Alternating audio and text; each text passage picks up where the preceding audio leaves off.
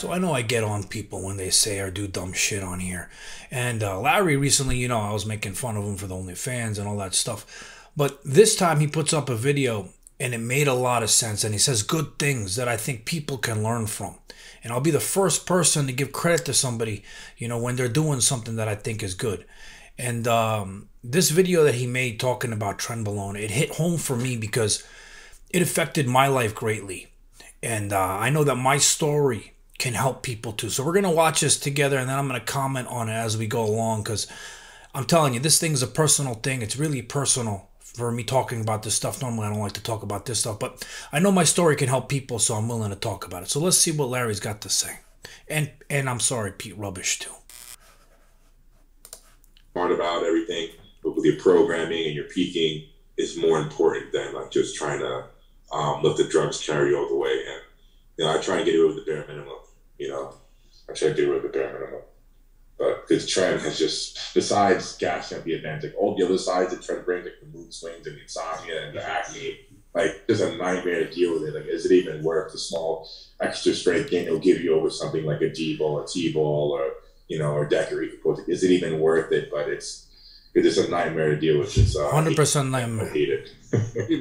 my wife, like, this was like 4 years ago. She's like banned me from it. She's like, no more trend, makes you crazy. Because it legit, it makes you fucking mind crazy. Games are insane. I feel like I'm psychotic. Like, I turn into crazy person, aggressive. Oh yeah.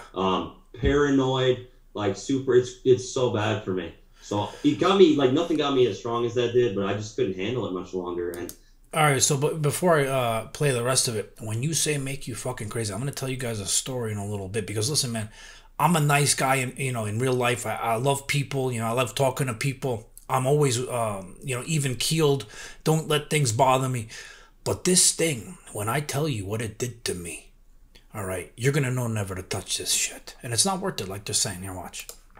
I don't know. But I pushed some crazy cycles. And I feel like, too, what you were saying, like, as we get older, we kind of tone it back. We're like, okay, we got to find a balance between health and performance. So you kind of scale back from the younger days where it's like crazy stuff. See, when you're younger, right, you think, you're invincible. Nothing could stop you. Nothing's going to affect you. But you don't realize things, and sometimes you have to experience things. And then later on in life, you look back and you're like, why the hell did I even do it? But, there's a good and bad to everything, right? My story that I'm going to tell you, right, I learned from it. Made me a better person in the end. But sometimes you don't realize that as you're going through it as a younger person. Exactly. And then when you're young, you can get away with it because everyone tells you, your peers, like, oh, you're young, don't worry about it. Like, you're supposed to be healthy and everything. But you're totally right. I'm on that same page with, okay, I'm going to be 30 soon, and I need to dial things back, and I want to have kids, soon. I don't want to be 35, 40 trying to have kids. I don't even know if I'm fertile enough to have kids. I have to deal with that as well to figure that out. Yeah, since 16 has been doing this shit. Life hits you, it comes fast. And there are definitely consequences to running this kind of stuff for so long. I mean, I'm on it. Been on PDs for 10 years straight, right? And the worst of them has definitely been trying. I mean, on all the other PDs, my mental health is okay. I'm not paranoid, or I'm not, irritable or aggressive, overly aggressive, so it's just that one, it's just trend that just makes life living hell. It just makes everything gets to me on track. So I haven't used it in a while for that reason. Or orals for that matter. I stick to just I'm going to stop it there. I'm going to tell you guys, you see what he's saying, how it made him crazy.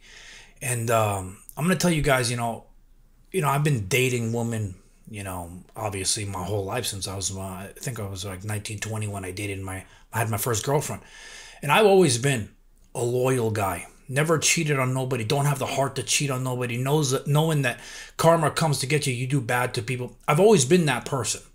And when I was like in my 30s, early 30s, I started experimenting with different types of steroids. And mostly it was very, I experimented. It's not something that I would do, for a long period of time. Usually it was just testosterone. So I'm going to skip over and let you guys know what the trend did to me. So I was 32, 33 years old, right? And I had met this girl who I felt was the most beautiful girl in the world in my eyes. It was my dream girl, her personality, the way she looked, the way she carried herself, the way she took care of me, and I took care of her, obviously the way I feel like I should take care of a girl. And we were together for about a year. And it was during the time when I was experimenting with different steroids. And I had gotten on Tren, and I was doing 50 milligrams every other day, and I think it was a 2-month period. I did it twice in my life. I didn't learn a lesson. I should have learned it the first time. And long story short, talking about being loyal, right? That was the only time and first time that I wasn't loyal to a girl. And long story short, she found out, and I lost her. And it was tough because, like, she erased me from the face of the earth. I'm talking deleting my phone number, changing her number, changing her address. I couldn't find her.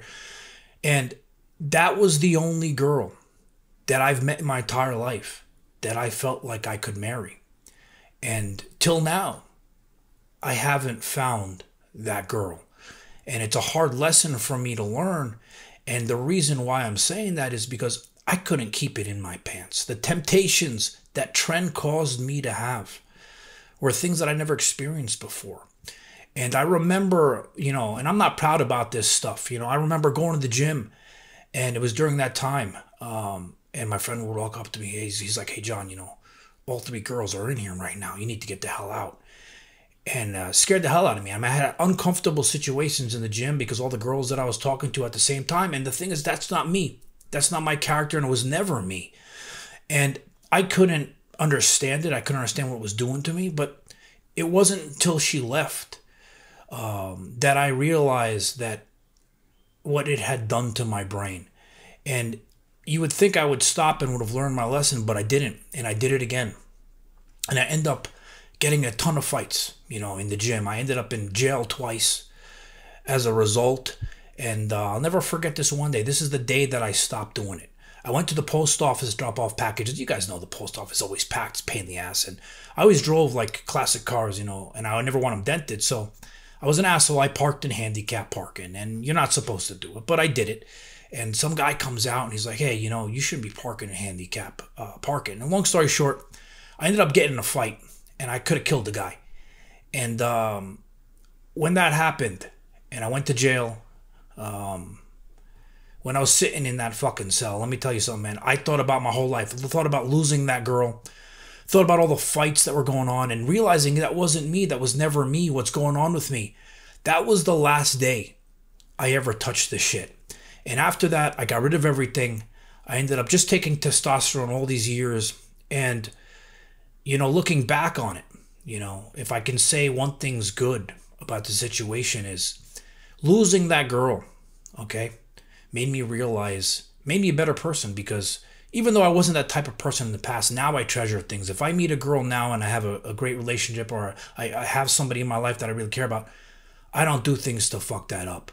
And especially not when it comes to a substance like that I know for a fact changed me, put me in jail, cost me thousands of dollars in lawyers, okay? Losing the girl of my life, if that didn't wake me up, then I would have been a failure in life. So I liked what Larry had to say in this video, Paul Rubish had to say, and I think it's a lesson for people and for the younger people to watch, you know, hearing my story too. I mean, look, I'm older now, and I still haven't found that girl. So she's always in my mind, you know, and I never spoke to her ever since. She's scared of me. She hates me, and losing her, jail, money, and I can completely say it was completely from that substance, because I'm not that person, and it did that to me. And if it was going to do that to me as a normal, calm guy, imagine what it does to somebody that's not.